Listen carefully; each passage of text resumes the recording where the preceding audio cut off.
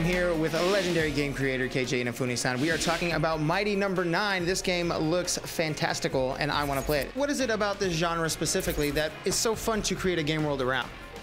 はい、このゲームってやっぱりゲームする上でコントローラーの指先と The player and the main character that he's controlling, the connection is really strong. It's really direct, so people can easily understand the control, start getting moving, and having that good feeling from the gameplay. So I think that's the main reason. It's easy to get into this kind of genre, and it's challenging. It takes time to get better. That's why I think people like this kind of genre.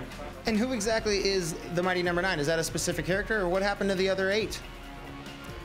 主人公ベックっていうのはですね So Mighty Number 9, the main character Beck, is the youngest sibling of this whole Mighty Numbers. Actually, the Mighty Numbers is a team that compete in what we call the Battle Coliseum in the robot combat tournament. And they are actually the strongest team. However, Beck is actually the weakest link. When this whole robot virus break out, Beck is the only one who didn't get affected. So it's now up to him to save his brothers and sisters fighting against them. So being that Beck is the weakest of the 9, how does he get stronger? Does he go to the gym? Is he just earning power-ups, bulking up?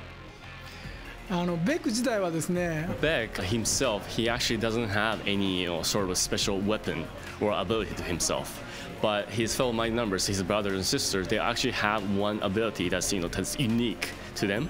But Beck doesn't. His ability is to copy and manipulate other robots' ability. So as he go along, defeating his brothers and sisters, he will actually gain their ability, copy and scan them, and incorporate to his own use. So the further he goes, he will gain more ability, more power, and get stronger.